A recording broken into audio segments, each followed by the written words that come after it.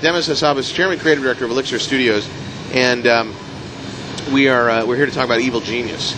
Now, when everybody thinks of evil geniuses, they think of, yeah. This game isn't out yet. No. Tell me about the gameplay. Basically, the gameplay involves you playing the part of an evil genius. So you have your own tropical island. Yeah, absolutely. Okay. And you get to build your own kind of lair there. And then what you're ultimately trying to do is build a doomsday device. And then threaten the world with it, and then so that they bend to your will. And extract as much money out of them as possible? Absolutely. Money, everything. Power, all of it. Okay, all right. So you modeled this after a genre that you love, a story that you like? It's a kind of combination of a lot of different influences, really. So on the game side, it's a combination of sort of XCOM type games and Dungeon Keeper, and on the kind of film influences, I guess it's Austin Powers, James Bond films, things like Flash Gordon, Fu Manchu, anything which involves kind of evil geniuses, I suppose. I gotcha. Even things like Enter the Dragon. So anything which has got kind of a villain bent on world domination, which there's been a lot of films and books about. So. Sure. And politicians. Yeah. And whatnot. Absolutely. And whatnot. All right. So how long have you been working on this game? Been working for it for about 2 years, and we've got around 3 or 4 months left. And how big is your team? It's 25 people. 25 people. How do you split that up?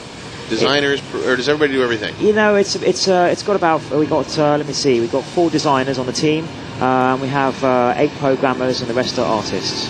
So we're in the Livewire non-broadcast segment, so those of you that are listening are actually listening just on GameSpy, Arcade, and IGN Insider. That's correct. And the video is being streamed to IGN Insider as well. So if you're not seeing this, you might want to think about joining the Founders Club. It's a good time to join Insider, too, since they're running a special on it right now. Right, 1995? $19.95 a year, I think. And a day with Stacy? I got some note on that this morning. Am I completely mistaken on that? Yes. Oh, okay. Yes, completely. But if you have questions for Demis, please feel free to pop some in the chat room. This is due out. Did you put a date on this already? Yeah, it's due out end of September, start of October. But no specific day. When it's ready. Yeah. When it's ready. Yeah.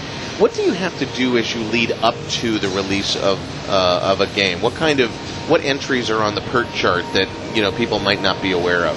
Yeah, well, when you get to certain big milestones. So I guess the first one is prototype, which is the initial technology finished, and you can sort of see the parts of one level or the parts of how the game will come together. So you've done all the main features, and then the next stage is probably about a year in. You get first playable, where you can really actually play it for half an hour or an hour and really get a feel for what the gameplay is going to be like. Right. And then the stage we're at now, we've just passed alpha, and alpha really involves it's really when the game's at the stage where you can play the whole game through from start to finish. All the features are in, and it's just polished to go. So from now until completion, we'll be polishing the interface, making the tutorial really easy, and making the pacing of the game right.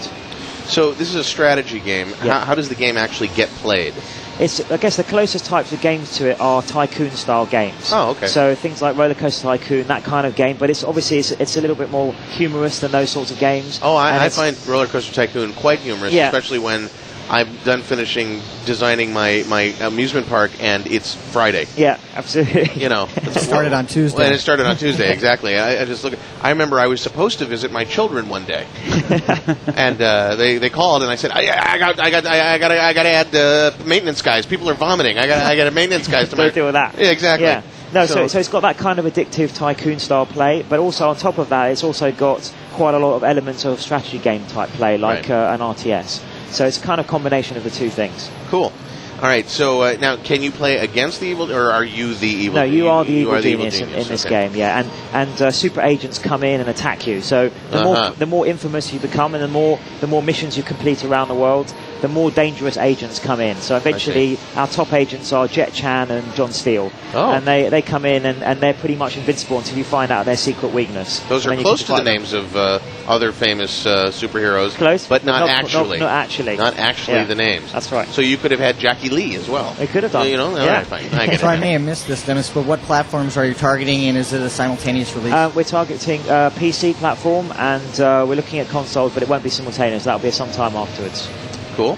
All right, do we have any questions in the chat room? We do have a couple of chat room questions right now. Rich GK wants to know, first of all, what kind of new gameplay features are in Evil Genius, and are you using a totally new engine for the game, or is it the same engine that you used for Republic?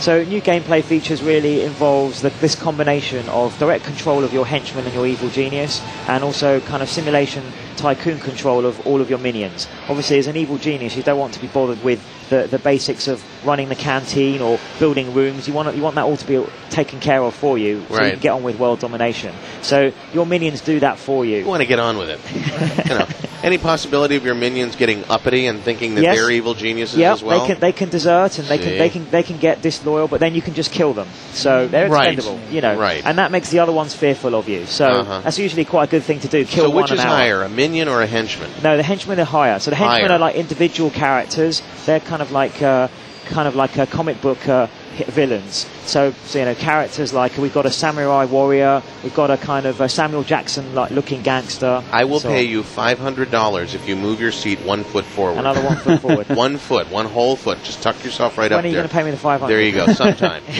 Sometime. And as to the second part of the question, which is the engine, basically it uses the same basics as the Republic engine, but with a lot of enhancements. So we've done lots of special effect work on reflections, explosions, things that you wouldn't need for Republic. Sure.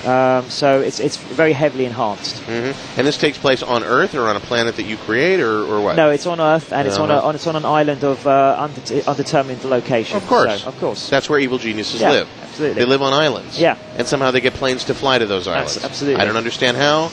Maybe it's a Delta schedule that I'm not aware of, but who knows? Yeah. All right, back to the chat room.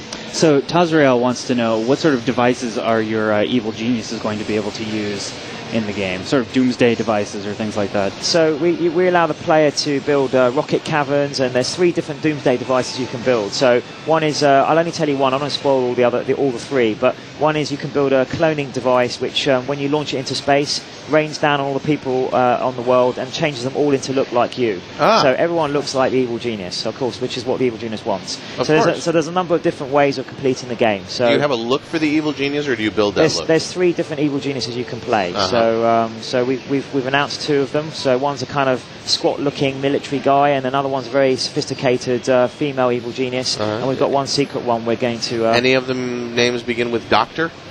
No. Interesting. It's called Maximilian and Alexis. And the last one we haven't really said yet. Okay.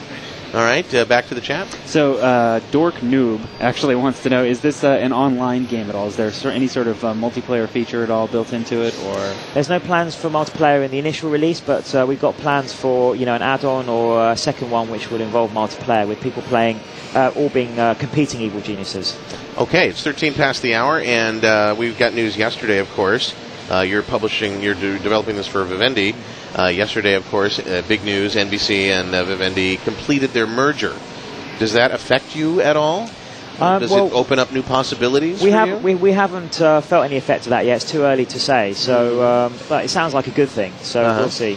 See an evil genius reality show in your future, perhaps? Could be. I'd like to see that.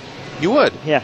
Now, you're in the UK, yes? That's right. Where do you live in the UK? In London. In London. So they have really goofy reality games there. I remember I was over there last year. They had something called Mystery House or Murder House or Mystery Murder House or something like that, where if you lost, if you couldn't figure out the puzzle for that week, they actually murdered you. I haven't seen that one. No, it's true. And they murder you, and then you became part of the game. People had to figure out who was murdering everybody. Okay. Now, you could only play the game once, obviously. Yeah. Because if you lose, you die. But yet there was no shortage of Londoners willing to play this game. They were willing to risk their lives just for the sheer joy of BBC4. Well, probably to get away from the runny eggs. The runny eggs, that's right. Yeah, man. And the rain. Anything to get away from that. The eggs in London, when you go to a place and have eggs, man, I'm telling you, your chefs over there.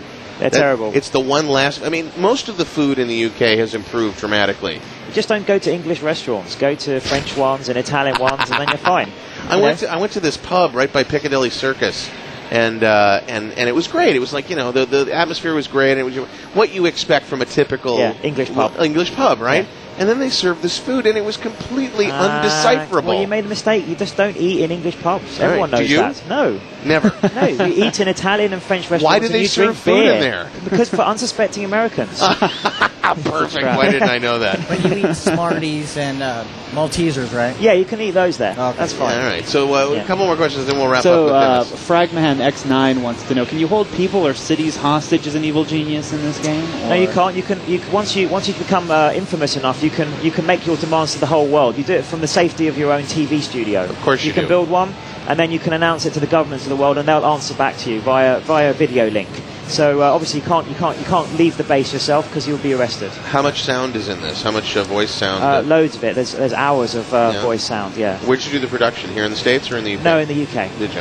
Yeah, voice actors coming in, and the sound's great actually. We're So really you glad had a lot of evil genius accents. That's right, coming in, and lots of Terrific. henchman accents as well. Henchman accents. Yeah. Perfect.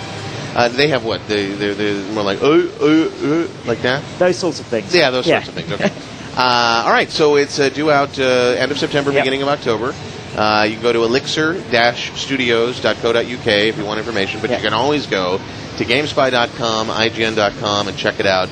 It's called Evil Genius, and it's going to be out very soon from Vivendi. Thanks for being with us, Demis. No problem. Thanks for having me. Appreciate it very much. Demis Hassabis, who is chairman and creative director of Elixir Studios.